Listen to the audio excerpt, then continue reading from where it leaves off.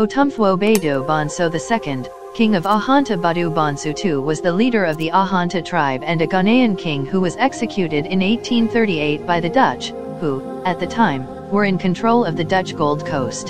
The final funeral rites of Otumfuo Badu Bonsoe II, king of Ahanta, who was captured and beheaded by the Dutch in 1838, were held in the third week of August 2012. The Ahanta tribe's ruler was lynched by the crew of a Dutch trading galleon in 1838 as part of a mafia-style offer the country could not refuse. In this video I'll be telling you the story of King Nana Badu Bonsu, the Ghanaian king who was beheaded after killing Dutch invaders.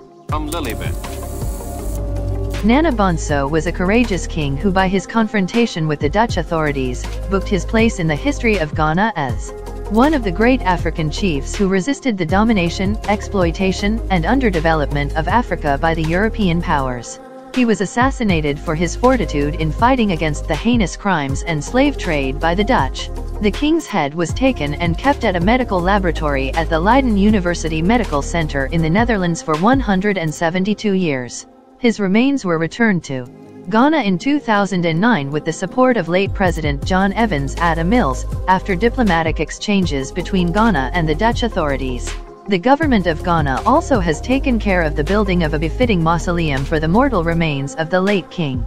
In 1837 King Badu Bonsu II, Badu Bonsoe II, of Ahanta rebelled against the Dutch colonialists and killed several Dutch officers, including the acting governor Tunnaboager.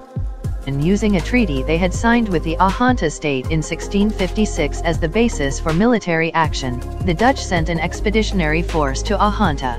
In the war, King Badu Bonsu II was decapitated and his head was sent to the Netherlands. Following the execution of King Badu Bonsu, his body was desecrated as a Dutch surgeon removed his head. The head was taken to the Netherlands, where it was soon lost for more than a century. The Dutch reorganized the Ahanta state by appointing the chief of Batra as regent, and keeping the state under its close control.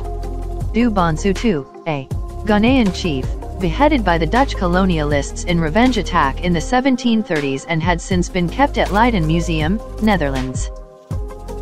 When the Dutch transferred their possessions in the Gold Coast to the British on April 6, 1872, the Treaty of 1656 was still in effect, having regulated political relations between the Dutch and the Ahanta state for more than 213 years. The head was rediscovered in the Leiden University Medical Center, LUMC, in the Netherlands by Dutch author Arthur Japin, who had read the account of the head during research for his 1997 novel Dit Zwarte met het Wit Hart. Japin found the head in 2005, stored in formaldehyde at the LUMC. In March 2009, government officials announced that it would be returned to its homeland for proper burial, a promise fulfilled on July 23, 2009. The Ahanta, based near the coast, were the first tribe to trade with the Portuguese.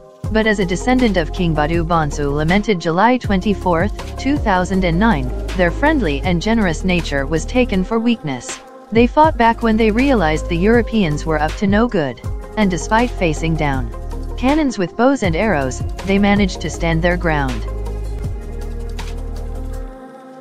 And that's it guys. Sure do like and subscribe. And I'll see you next time.